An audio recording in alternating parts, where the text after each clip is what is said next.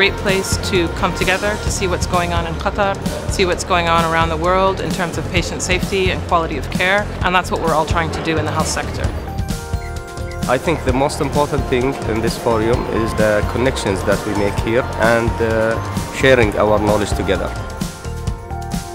So it's very nice to see people from Hamad Medical, primary care, private sector, Sidra, the Army Medical Unit, the Ministry of Interior Medical Unit. It only highlights the importance of this events such as this, and also it's also encouraging to see people paying attention to patient safety and quality.